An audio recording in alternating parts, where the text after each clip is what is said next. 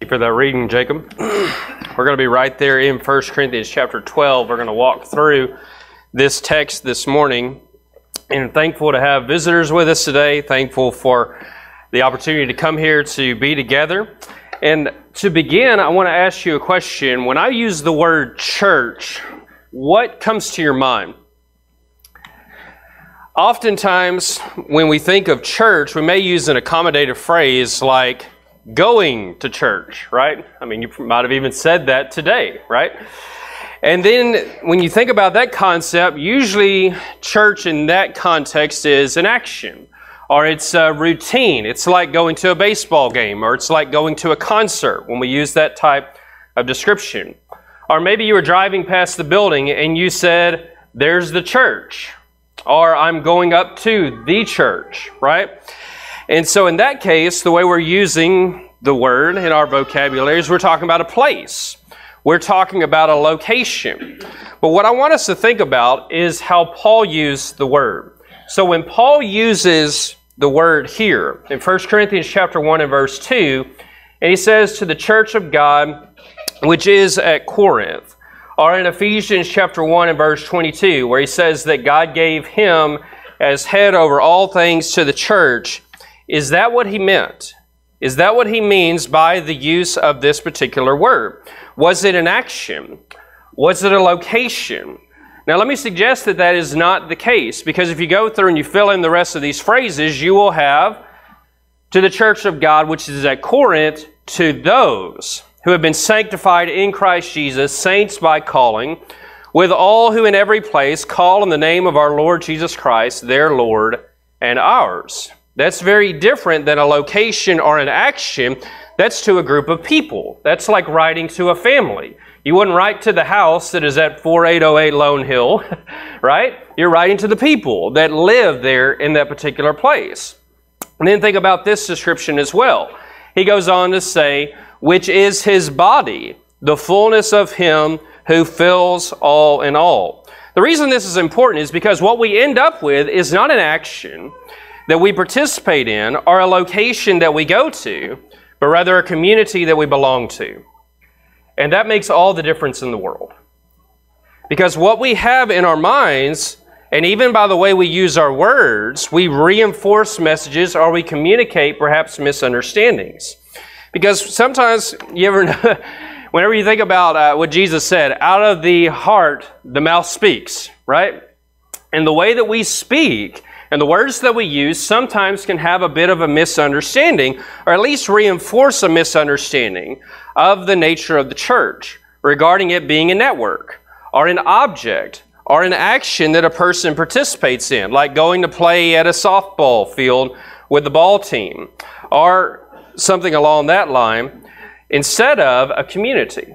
Because in a community, it's a group, it's a family that has a name, that has life that they are spending together. There's meaning that is shared within that. There's relationships, and particularly there's an identity that is part of being in that group. Now, the way this practically works out is really important for our community and our world, because a lot of times people think of the church as a commodity. So it's something that you can either have or not have. You can choose to be a part of it or to not be a part of it. And then they view it perhaps as a service, kind of like Netflix or Hulu or something like that, to where if it doesn't meet your expectations, you fire off an angry email to somebody somewhere, and it goes off to somebody someplace, and so they complain about it. And then if you're really upset with your subscription, what do? You just unsubscribe. You go to somebody else, and so they go to a different group that better serves their needs. And so this modern consumer-driven viewpoint of the church is very present today. And the issue really, though, of all the different things that we would look at and we'd say that there's a problem with that, the issue ultimately is a matter of identity. Identity is the most important concept. It is the way that we use our words. It's how you think about yourself, how I think about myself, and how we think about ourselves collectively. That's the main issue, is about identity. And so the church today is suffering from an identity crisis of sorts. because we're thinking about it as an action or a location or a network that I can choose to be a part of. And so this book, though, 1 Corinthians, is largely about that issue. Have you noticed how many times in this book he has mentioned that you are something? You are the temple of God. You are God's field. You are, as we'll talk about today, the body of Christ. Why does he keep saying that? Because he's telling individuals who they are. He's telling the community who they are, because he is reshaping their identity. And so the reason that that's so important is because identity drives everything. When you're a parent, how do you motivate your children? Many times you may say to them, that is not how Millards act. What are you doing with them? You are reinforcing their identity. If you say to them, we don't act like that because it's how animals act, you are made in the image of God. What are you doing? You're reinforcing identity to them. Identity is absolutely critical. And so when you look at the statement here in chapter 12 and verse 27, he gives an amazing statement of identity when he says, now you are Christ's body and individually members of it. So what I want to do with our time this morning is just ask a few questions to tease that out. Basically, what does it mean that I'm a member of the body? Where do divisions come from? And then how does the message of the cross shape us into the body of Christ? And then we'll make a little bit of application there at the end. So let's go ahead and begin as we talk about the body of Christ. And here in this chapter, as we think about this first question, what does it mean that I am a member of the body? Notice that this text is often, it uses the word members a lot.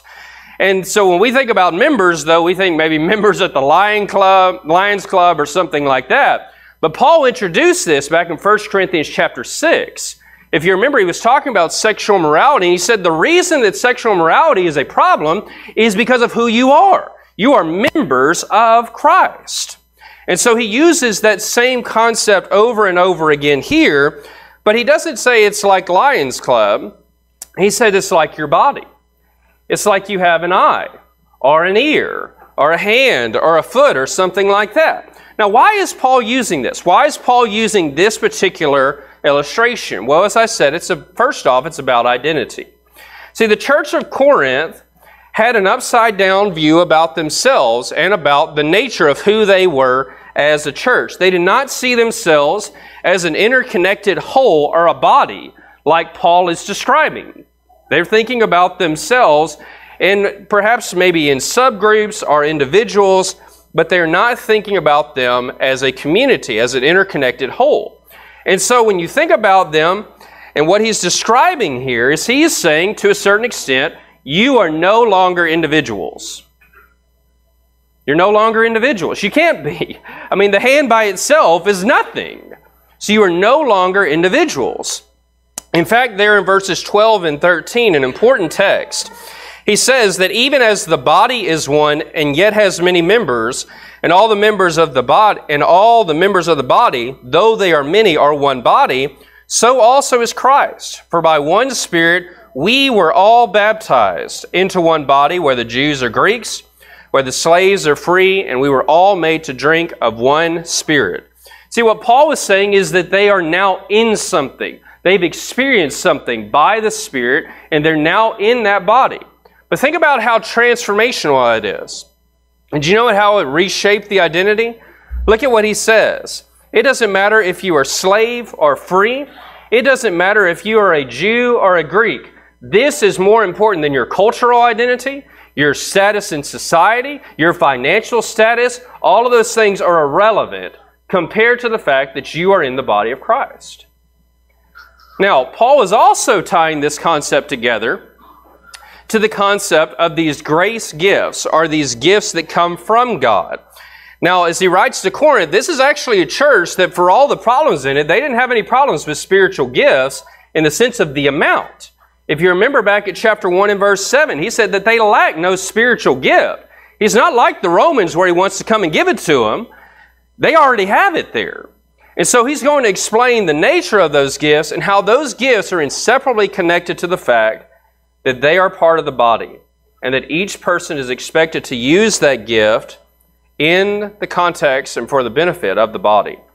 Now, you'll quickly notice a few things that jump out here in this text regarding these gifts. So let's talk a little bit about those.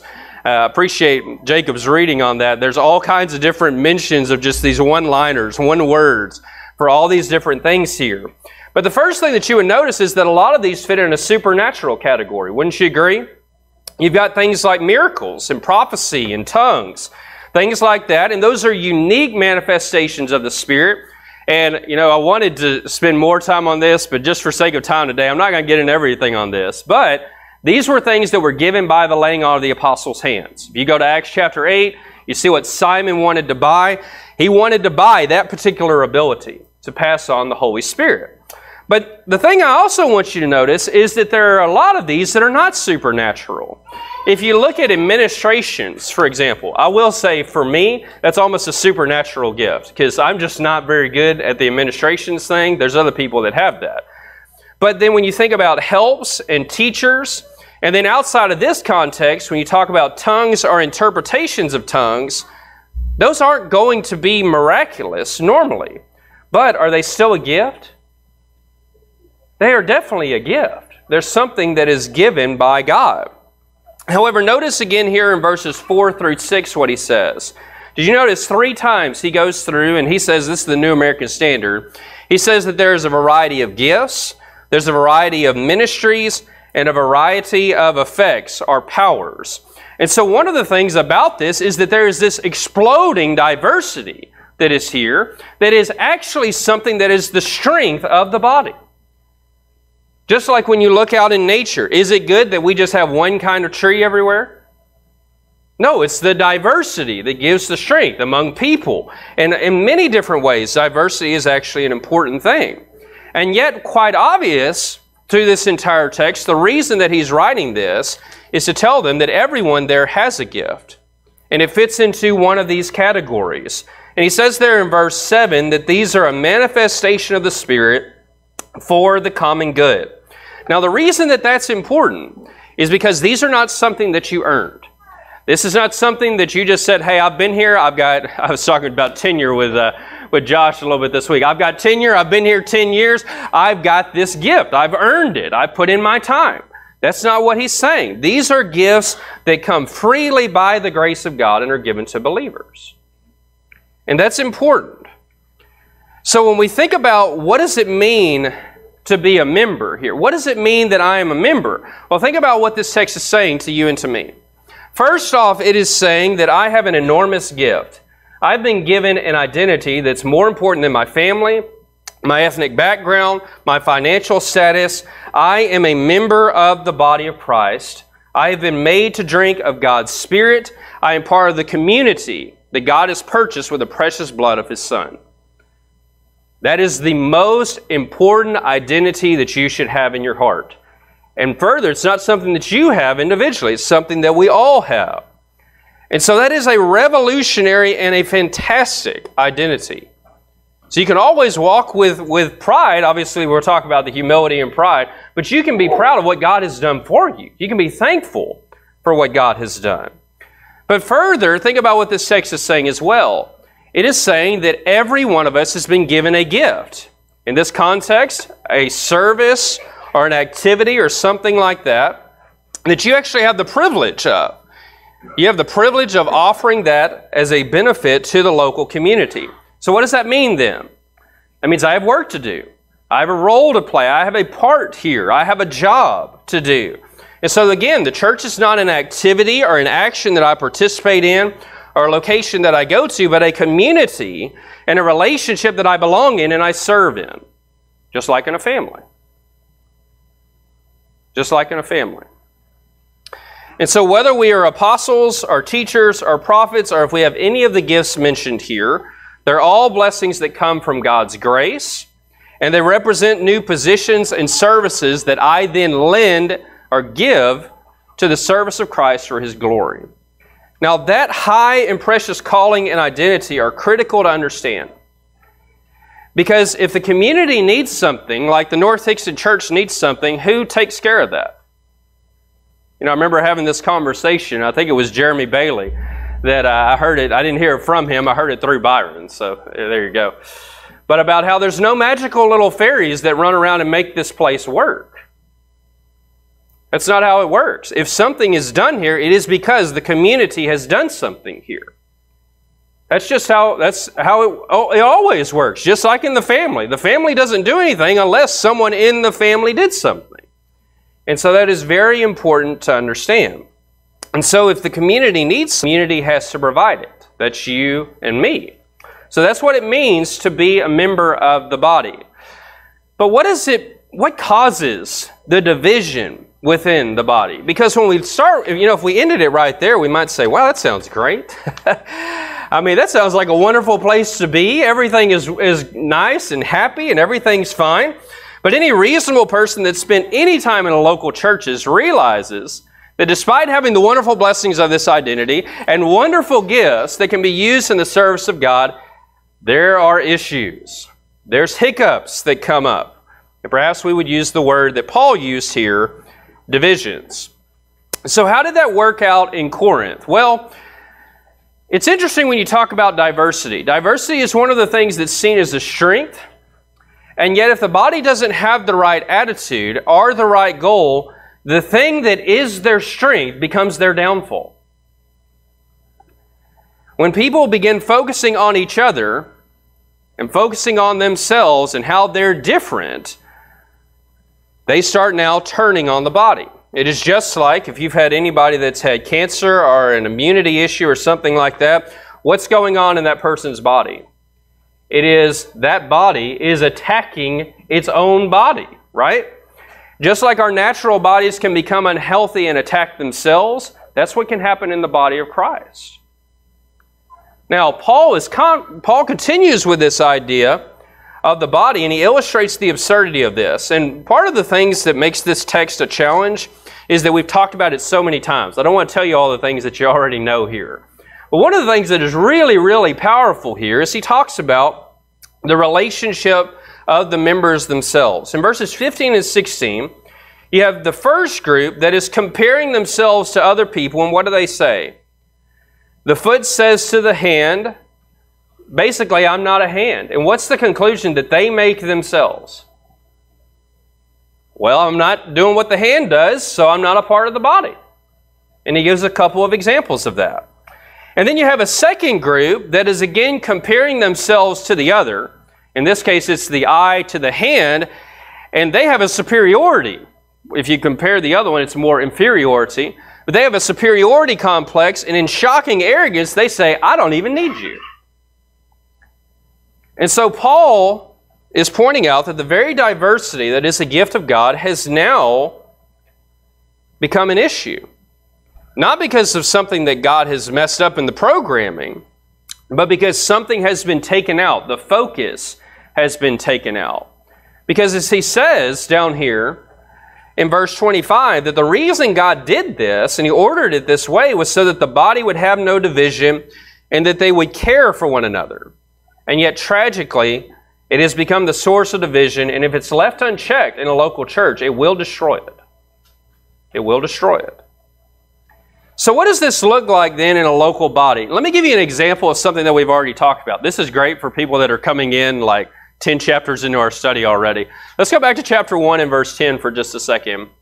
If you remember, we had an example of how this worked already within the book. In chapter 1 and verse 10, he mentioned that he heard about divisions there in the local church. And what was it about? It was about the preachers that they had there. You had Paul and Apollos and Peter.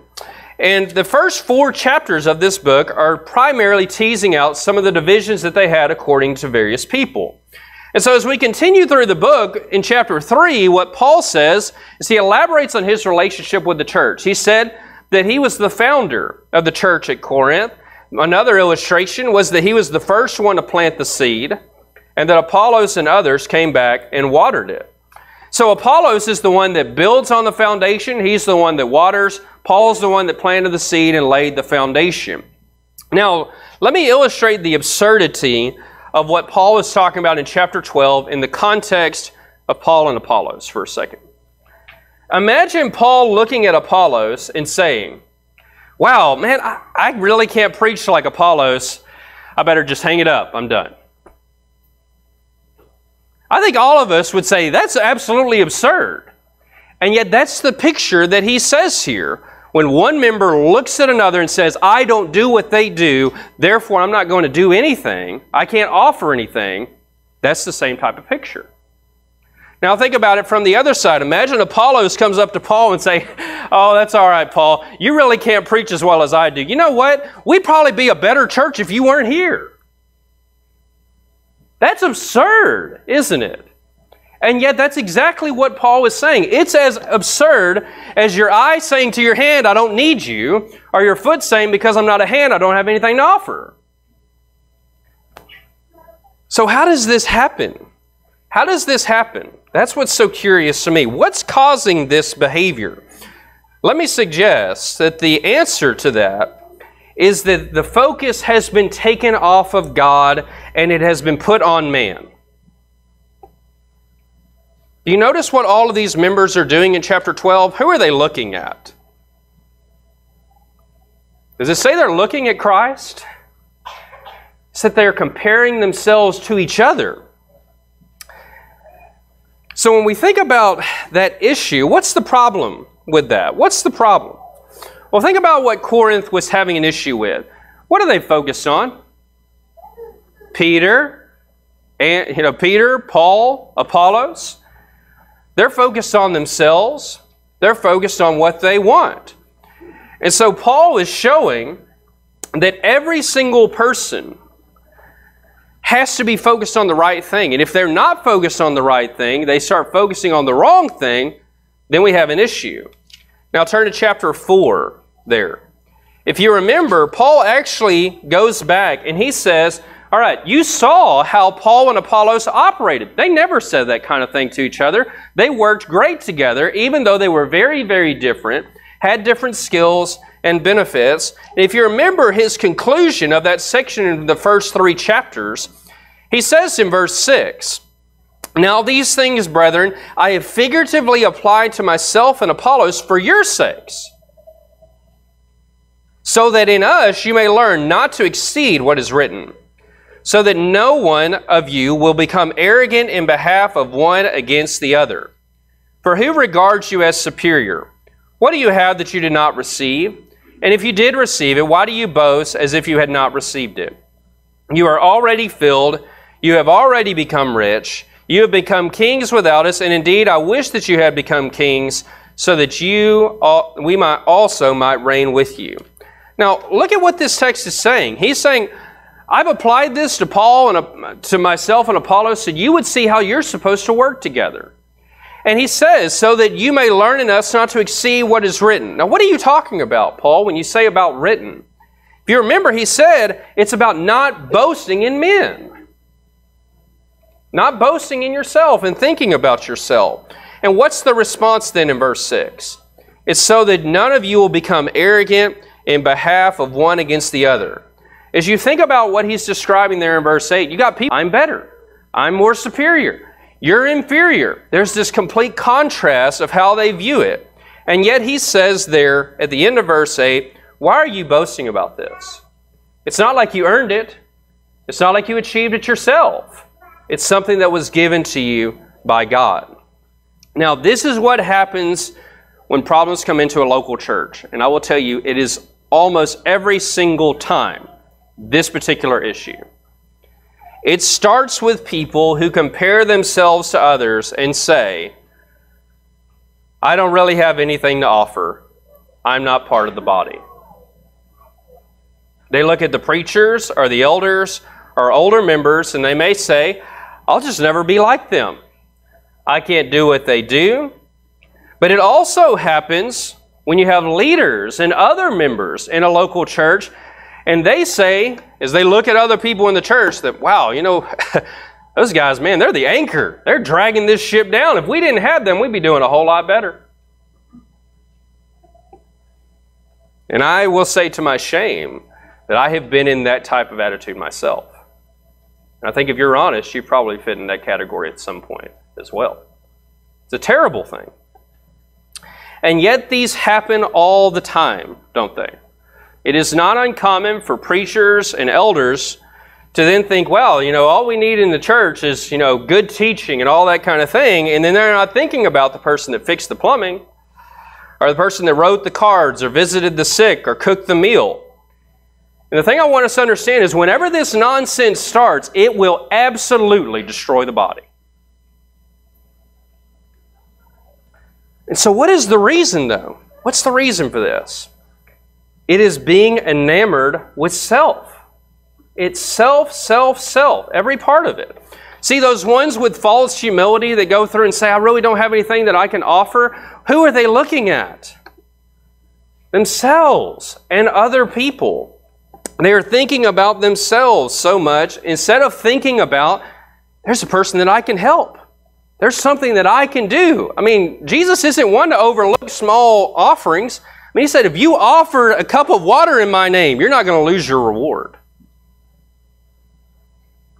And then the ones that are arrogant, again, they're thinking about themselves.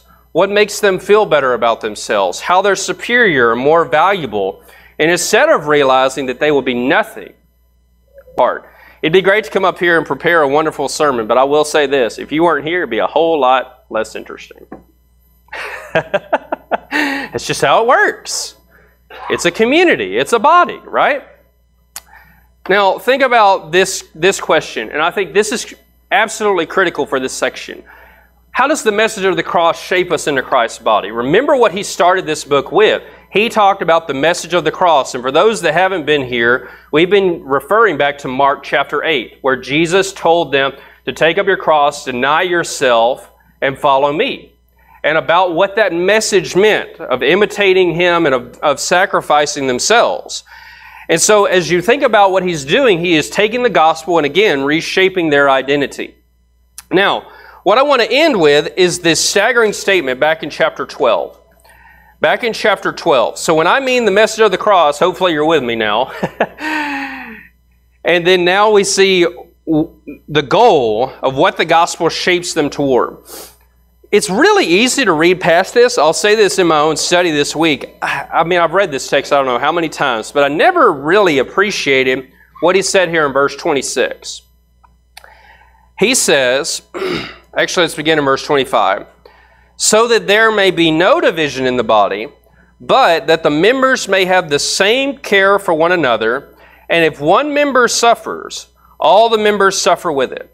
If one member is honored, all the members rejoice with it. Now, I think if I was writing this, we'd say, some of the members rejoice with it.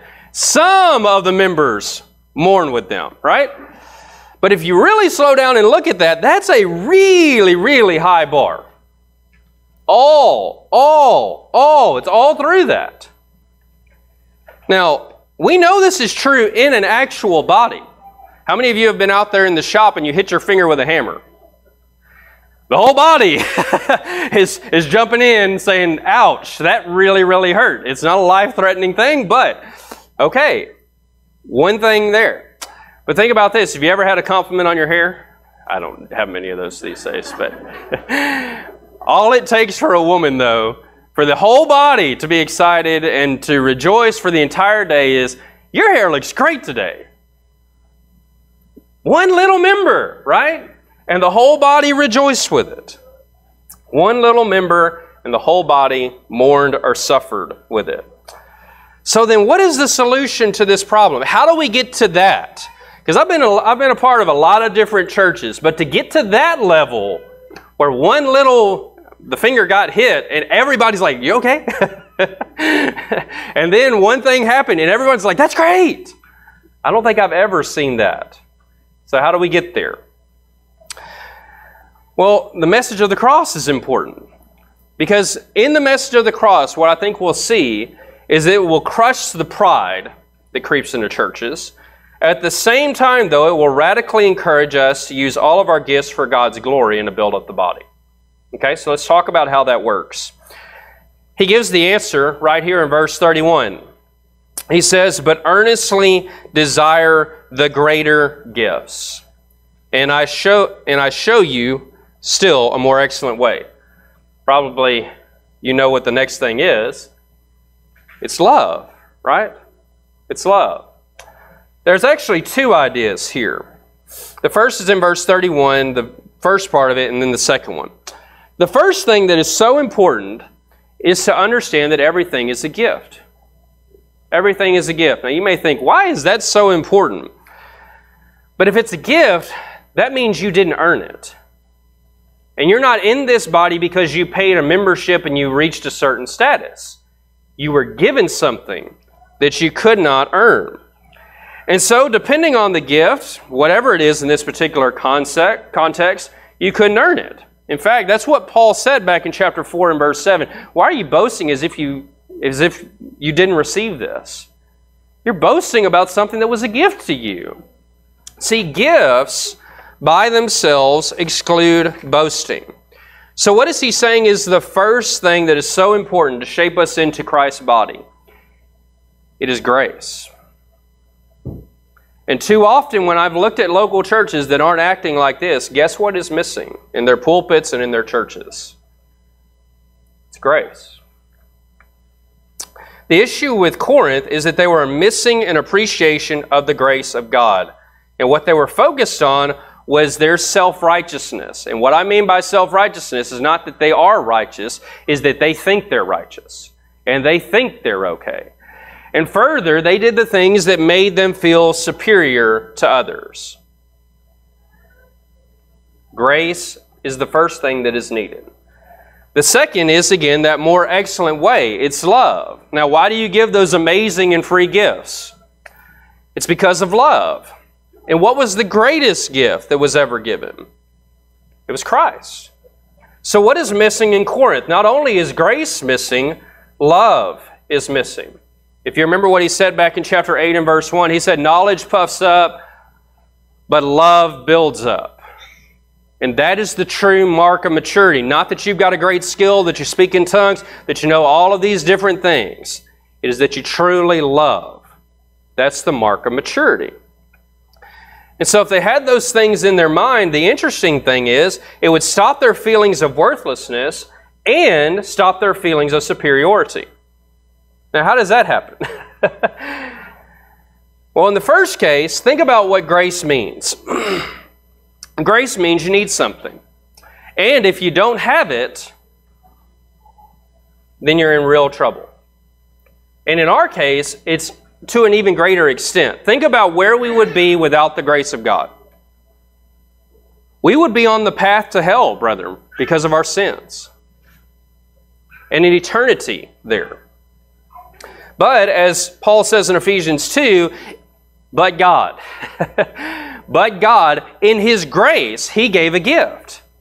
And that grace of God was revealed, Spirit, in the message of the cross. In the fact that He gave His only begotten Son. Now what I have to do is I have to take that truth and I've got to let it get way, way, way, way down in my mind and in my heart. Because inevitably what I do periodically is I do a lot of right things and I think I'm a great person because of that. When the truth is, no one is righteous, no, not one. And so the message of grace needs to sink into my heart because that is what will humble me. Because grace says, you need something. You need God. And when I accept Him by grace through faith, I am saying, I need you. I am completely dependent. Superiority and inferiority vanish here. At least part of it does. Because almost always, where do the strong and weak divisions come out in a local church? That person obeys really well over there. That person doesn't obey really well. Look at me, I'm great, and they're not. But yet in the message of the cross, what does it say? There is none righteous, no, not one. We are all saved by grace through faith. Everyone has the exact same need of the Savior. You ever heard the saying, the ground is level at the cross? That was important for Corinth, but it is important for us to remember as well. We are all saved by grace. But now the second case is love, and this will also work on these division concepts that happen and the inferiority and superiority. What is the reason that God gave us His grace? John says in John 3:16, it is because He loved us. That's the reason. It's because He loved us. And so we have to let that sink down in our hearts as well. Do you really think that you're loved? Do I really think that? To the extent that I understand how much God loves me, that will change everything. Oftentimes, we just have not let that sink down very far into our minds. We intellectually know it. We know that God died for the whole world, but the fact that God would die for you, and He would die for me, that's kind of, I haven't really let it sink in to that level. And yet, what does that mean then? How does that reshape this weak-strong dynamic? Well, let me first off say what it says to the weak. It says to the weak, you're valuable. You're worthwhile. You matter to God. In fact, you matter so much to God, He was willing to die for you. There are people in this audience that need to be radically affirmed that somebody loves them, that somebody cares about them, that they're accepted, that everything's okay, and that they will always be there, and they will never be let down. That's the message of the cross. And to the weak person that is so needy and doesn't think anything about how valuable they are, the message of the cross says you are absolutely valuable. But then, interestingly, it says to the strong the same thing, but it does kind of a different thing. Because to the strong, what it says is, you don't have to prove yourself anymore. You don't have to prove yourself by putting other people down, which is how we deal with kind of this inferiority. We go one way or the other. It's that you are loved and accepted right now. I am everything you need. I'm your satisfaction. You don't have to earn it. It's a gift that I give to you. And that's why it's so important to understand what the gospel is. It is not we work and then God saves us. It is that God saves us. And then we work and we live in light of that truth. See, what was really falling apart in the church at Corinth is they did not have the humility and the love that are at the core of the message of the cross. At some point, they just did not understand how much God loved them. And as a result of that, they don't really love God like they should. And further, they don't love each other like they should either. That's what this love is all about. And that's why in chapter 13, we'll go into that next week, that's why this is right at the heart of this entire book. Now the thing is, when we get these things into our hearts, we can actually do what verses 25 and verses 26 say. Because now I can look at people that are inferior, as I might view them in the flesh, that have flaws, and I say, look, I'm inferior, and God accepted me by grace, and I'll accept you by grace. And I'm not going to love them because they're so great and because they deserve it, because God loved me when I did not deserve it, and I will love them when they do not deserve it either. All of these things come in to where now these people, they suffer with one another and they're honored and they rejoice with one another. And see, the reason that this is so important, this is what the gospel does, is it shapes and makes a community. And when people really experience the message of the cross, what it will do is it will change from a network that you just go to and you just worship together with, or a place that you go to check your box or whatever. You will change from those kinds of things into a living and breathing body of Christ that explodes with new life and joy and grace and love and service as you go through and fulfill the needs of the members around you and accomplish God's will in the world. That's what he's talking about here. And so what that means is we have to get our eyes off of ourselves.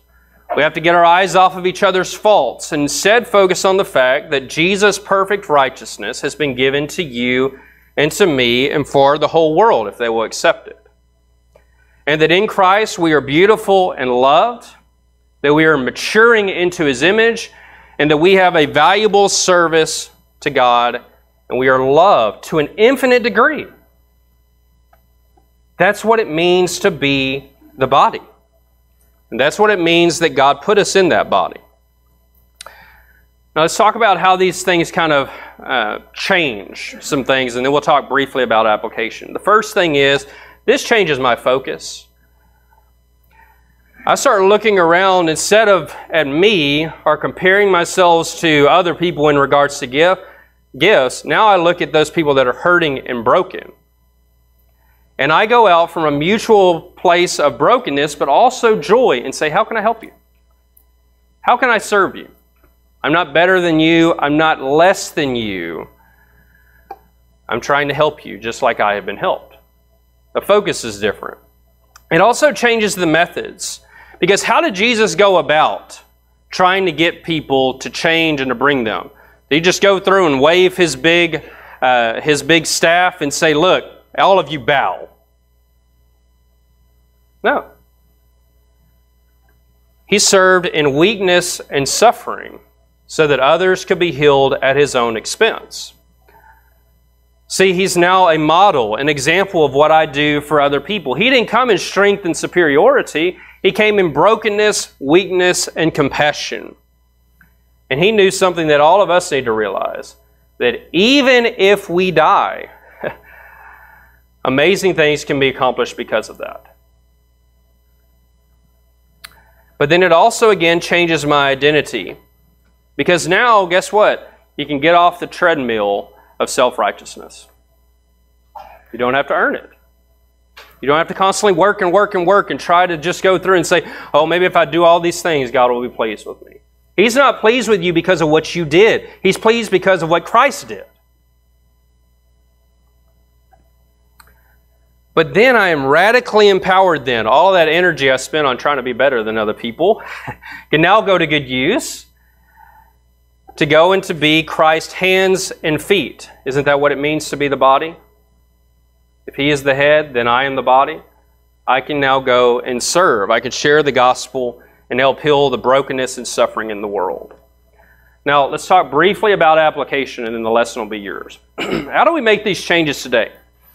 Let me give you just 3 simple things. So hopefully I've given you the overall picture, but maybe some specifics will be helpful. The first thing I want you to do is I want you to consider one another and give thanks for each other. I want you to look at the people to your left and to your right for a minute. This is your community, right? If you're a member here, if you're not, you may be somewhere else, but you're part of a greater community. Now, I want you to think about how blessed you are to have the people that are right around you. And then think about what they do for the body and give thanks for them. Okay? Now, I want you to also go home and look at the church directory, or you can get it on the website, and start in the beginning and pray for every single person that is part of this local community and each family. And then what I want you to do is make sure you're especially aware, especially on those ones that you may have a disagreement with, you may have, that person's challenging to love or whatever the case is. Look at them and here's some words for you. Say, all right, I'm sorry. Realize, I guess, take these words away. Do not say, I have no need of you. But say, I need you. I need you. Now the second thing is, I want you to start gossiping, not in the wrong way. But it's time we talk behind each other's back in the concept of honoring and speaking well of one another. I don't know how it is in your marriage. I love when my wife speaks well of me, and I think she loves when I speak well of her. And that's something that can be missing in local churches, especially when there's division, is we don't talk well about each other. We don't praise each other. It's especially important in a marriage, which, by the way, parenthetically, that's another one of the body concepts, 2 becoming 1. You learn about the body concept in marriage so you can understand part of it when you come to the church. Start speaking well about your brethren. This is a great church. We're not perfect by any stretch. I'm not perfect either. But this is a great church and we love each other. But yet we've got to keep growing in that. And then the third thing is connect with one another in doing good. You know, I don't know how you feel about churches. I feel like churches and members have been programmed to death. Here's another program, here's another program, here's another program, okay? There's a lot to do here. And just as the hand needs the eye to guide it, what you've got to do is combine with people to do the various things here. And I don't mean let's set up some programs where the body operates like the body. If people understand who they are and they understand the relationship that they have to one another, guess what will happen? He doesn't say go be the body. He says you are the body. It will naturally happen. But let's see how that might work out here. Find someone that has a complementary gift. I talked about this a little bit with Byron. You know, Byron and I, we're really similar, but we're also really different. We found that out, I guess, over the last couple of weeks. There's been a lot of times we seem really similar. Byron is this kind of plotter and planner and strategizer. I am not. But what I am, I will give you like 1,000 ideas. You give me like, hey, how do we take care of this problem? Here's 12 ways that we can take care of that problem. And Byron will say, 10 of those stink. These 2 are great. Let's march forward, okay? And one of the things that is great is that Byron and I are very, very different. We're separated by nearly 30 years. And he's gone from a technical field and preaching and all that kind of thing. But we can combine to do more than we could on our own. And that's just one example. That there are many people here, Bill talked about this last week. Bill loves to teach Bible studies. He's really good at it. Bill may have trouble having the communication trying to set the study, but some of you are great at inviting people to your house and cooking an amazing pot roast and saying, hey, meet Bill. And it'd be great to have you over. That's that this is really good and this is really good, and through your strengths you become stronger and you do something that you couldn't do on your own. And in that process you hide your weaknesses. And see, there are many things in this body that I'm extremely proud of. And these are things that I could not do on my own. I just think about the situation with Gene Hale, losing his wife and losing his daughter, and how awful that is. We have a lovely sister, Norma, who was there in his time of need and was there helping Peggy and was there when right after she passed. And Byron, he had freedom of schedule as well, ran over there and helped and was there. That wasn't a program, guys. That's the body. That's the body doing what they're supposed to do. And further, there are many things that I think about with our buildings here. I mean, I may not be great at painting lines out there and of patching, sidewalk and all that kind of thing, but where would we be without Pete Gebhardt and David Rankin? And I'll tell you what, one of the things I'm great about is I've not had to mess with the slide today. I messed with a live stream, and that's because we got great people like Jeremy Porch and Jeremy Bailey that do a great job. And yet oftentimes we complain, and it's so frustrating. But if we work together as a body to say, I'm great at this, and you're great at this, let's work together, and let's hide that weakness that you may have. And let's become stronger because of it. That's what we're talking about here. And there are many examples that I could give, but that's just a few of them. But what I want to end with is the great tragedy. It's interesting to me that this discussion is right after what was discussed last week, that I appreciate Byron very much, regarding the Lord's Supper. And what I want you to see is that the Lord's Supper is actually at the heart of the solution here. Remember, they had not properly discerned the body. And oftentimes when we think about the body, we think about the body of Jesus. But the body is used in 2 senses here. And so yes, the first process is that they had not fully appreciated what Christ had done to condemn their sin and to make them the righteousness of God. They needed to remember that. But further, the other way they were not discerning the body was because they had forgot about the wonderful people that they now share community with. That's what this is about. It's not just discerning one part of the body, it's about discerning all of us together. And so the answer then is to go back to the table. We've got to go back to this table and remember the message of the cross. And parenthetically here, let me just say this as a means to, if you have questions or want to talk about this more, what we're talking about with the body is for those that are a part of the body. And remember how we became a part of that was through baptism. He said there in verses 12 and 13. So what we do here, we come together as those that have participated in that, been baptized into Christ. We remember what He did, and we remember one another. Because then that radically affirms us and radically humbles us as we remember the great death of Christ and the wonderful blessing we have now to be part of His body and to serve one another. Would you pray with me? Our most gracious and loving Heavenly Father, we're thankful for all that You give to us. We're thankful for the new identity, the new name that You've given to us. That we are so much more now in Your Son than we were before, and that You have grace and mercy to shape us into Your image so that we can be like Your Son. Father, please help us to be the body that You want us to be. Help us to put away the divisions and the struggles and the stresses, and help us to focus on You and to remember that You are the goal, You are the pattern, and to turn away from looking down on each other because of our weaknesses or thinking we are inferior by comparing our strengths.